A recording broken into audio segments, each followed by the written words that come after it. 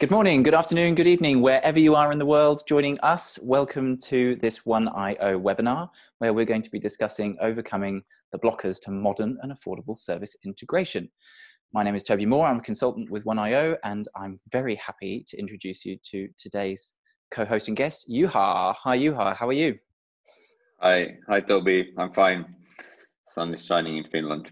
The sun is shining in Finland. Brilliant. Yeah, Well, that's all we can ask for, right? exactly. So just a small caveat to this recording. We are, of course, still in elements of the COVID-19 lockdown. So I'm at home, but I think Juha, you've managed to sneak into a very empty and quiet office today.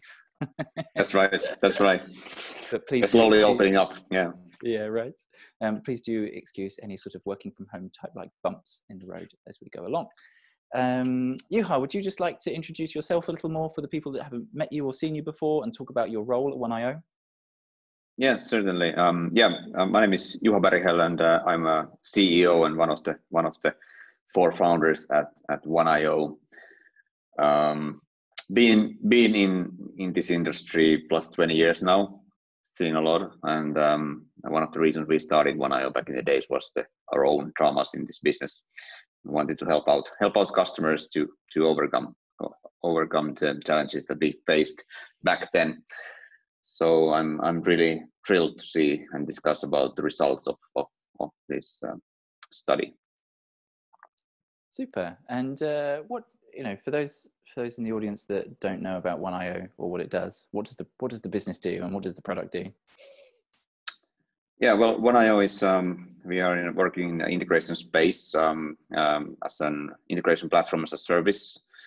We are domain specific iPaaS, so to speak, that we help business services, business service providers to automate the integration, delivery, and management. So that's what we've been doing since 2011 already. Awesome. Thanks, Juha. So Juha just mentioned that we're going to be talking about a piece of research that we've been working on recently. So yeah. You may have seen the Integration 2020 project that was ongoing, and it was a research project to find out what are the main challenges and the most cutting edge solutions that integrations professionals are working on right now in order to move through all of the sorts of things that we need to be moving towards in terms of next generation integration and modern approaches to integrating software and services. So Juha, for you, what was the objective behind wanting to explore what the market is up to at the moment?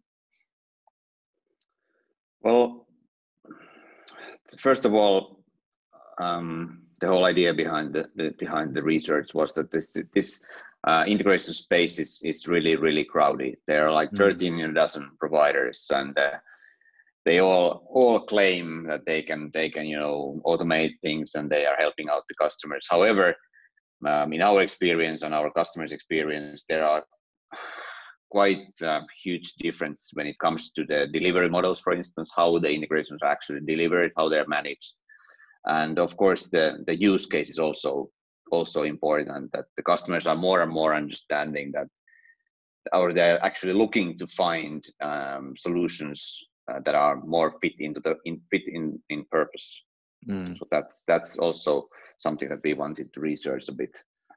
I think that comes across really clearly in some of the results that we're going to be looking through in terms of how broad and because of that broad nature of the marketplace, like how confusing it can be and what a wide variety of results and journeys to those results that people can take, particularly around the cost of integration and particularly in terms of the time it takes to create and scale integrations as well.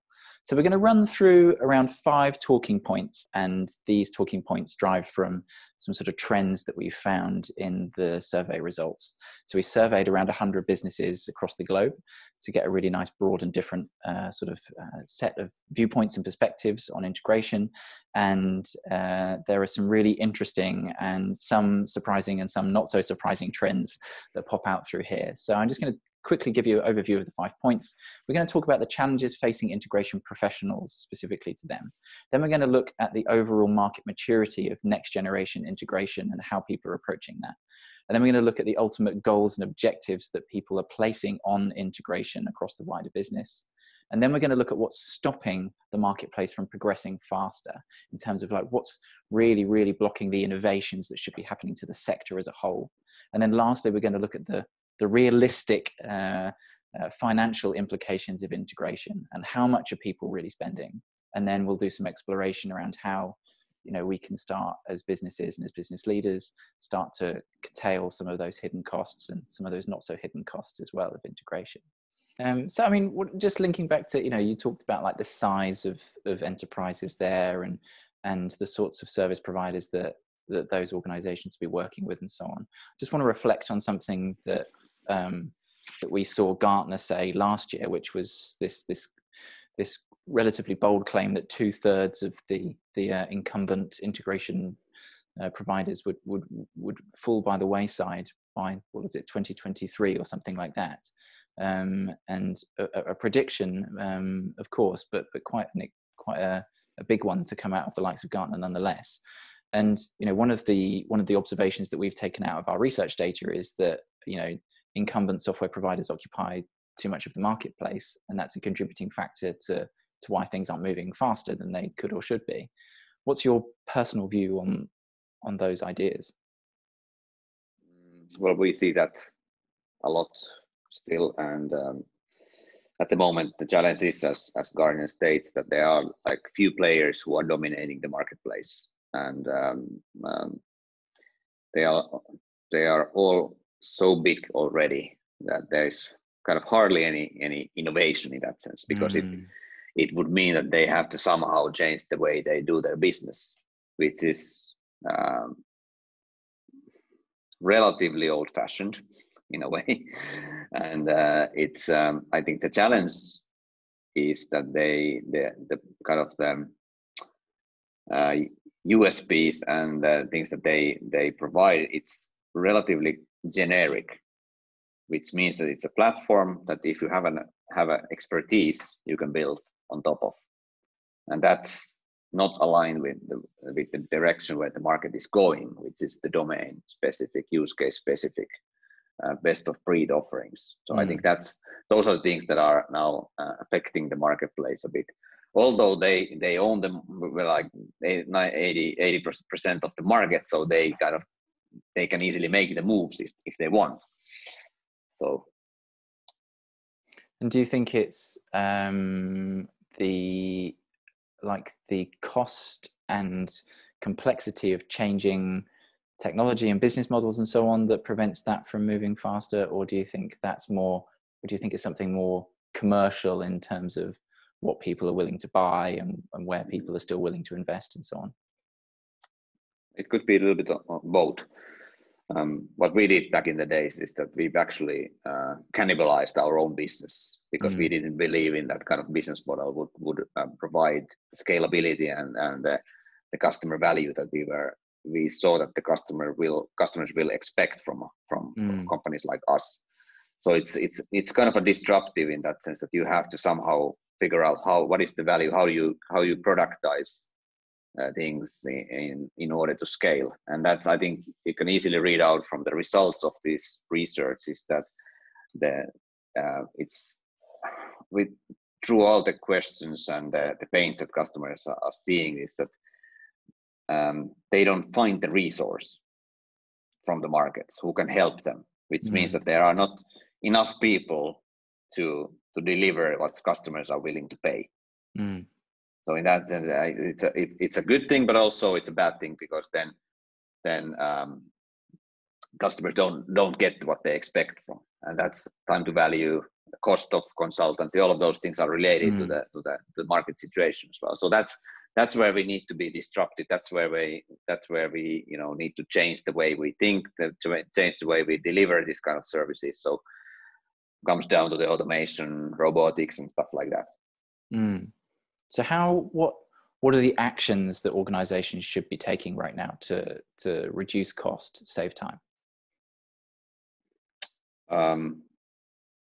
First of all, I think it starts with prioritizing the business kind of requirements or outcomes that they're looking for. Then it's about looking at the vendor landscape, at what what kind of vendors they have, what kind of and related when it comes to the, for instance, integrations, what kind of competencies they have in house already, and where those scarce resource can be used in the most valuable way. And typically it's not that you can do everything, you have to prioritize. So what we have seen and what we discussed with our customers is that they have so huge demand when it comes to digitalization, for instance, on the business side, the core business, that they just want to fully focus on that. And that means that the back office functions and all these like business supporting functions, they have to find another means to support the business. So I think it's all about understanding and this kind of purpose, a fit to purpose approach, choosing right vendors and approach when it comes to what is the actual core business and where customers can really find the best value from. I think that sentiment tied up with what you said a couple of times in terms of time to value as a concept, and the language I'm probably more familiar to hearing outside of this conversation is like the time it takes to build an integration, for example, and that's very small thinking, and time to value is a much bigger way of thinking. And this whole idea of like trying to understand, if you want to make changes, if you want to reduce costs, if you want to, save time, if you want to automate more things and all of this sort of stuff, actually you need to just start thinking a bit bigger. And whatever the line is that you're drawing in terms of we start here and we have great integrations here, the line is bigger. It starts earlier on and it ends later on, and really understanding that. And, and it reaches much further into the organization, and it reaches much further back into how technical roles and people within the organization are thinking about and talking about business objectives and so on. And focus. Where is the focus? Where's the focus? Exactly. Yeah, I think that's the biggest.